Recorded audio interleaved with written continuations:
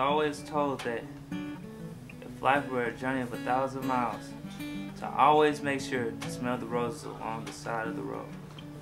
Because it's the little things that make the journey that much shorter.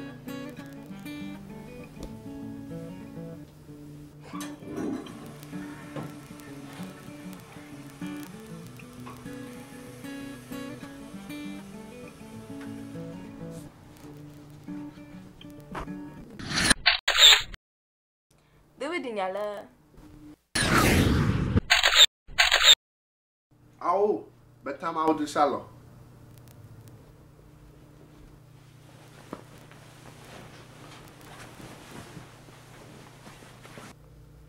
I mean, do you really love me? You know I do. How do you know you really love me? How do you know it's really love? I just know. My heart tells me so. Your heart tells you so? Yeah. And what does your heart say to you, Damian? She's the one for you, you should keep her around. And then you say, oh, thank you for your advice. I'll see you later. Well, yeah, exactly. Come on, I could be some other girl.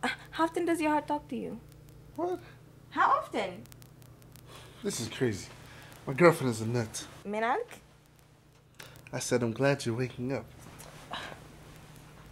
Remember the day that we met? Uh-huh.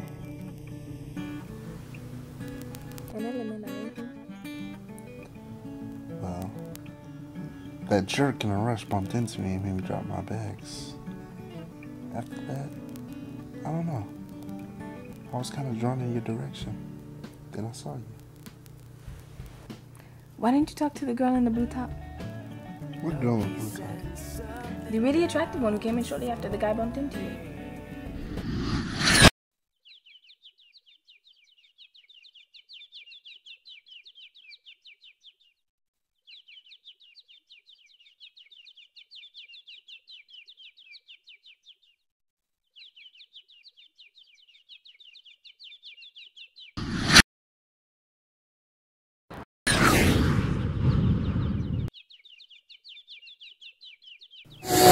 I don't remember her.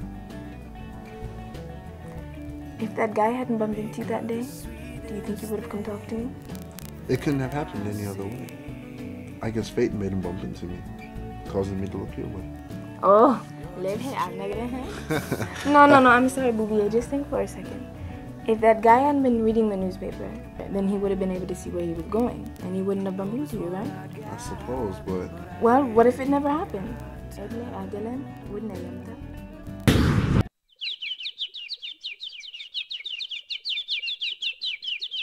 And you would have no doubtedly noticed the girl in the blue top.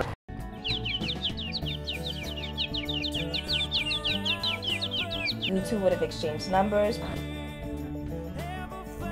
planned your first date, maybe to a nice restaurant or something. Or, knowing you, maybe not. But either way, within a few weeks, more dates would follow. You two would become closer. Probably move in together. Years pass, you two get married, have several kids, and start a large family together. You would be her, boo-boo. Yes, maybe. And I'd be lying right here where I am. And she'd be right there where you are, asking me the same question. What? Hey, who knows? You could have fallen deeply in love with that jerk that bumped into me. Maybe, just maybe, somehow the lunar eclipse on Jupiter's fifth moon could have shifted some galactic dust, which could have felt the Earth. It could have landed on the back of his neck. And at that moment that he turns to scratch it, he sees you. There you are. Are you making fun of me? Yes. All this hypothetical talk has got me a little hungry. Let's go get something to eat. Now, studies have shown that Jupiter's fifth moon is kind of mysterious, you know? You heard the galactic dust on the earthquake. That stuff has got to hit. Whatever. You know I love you,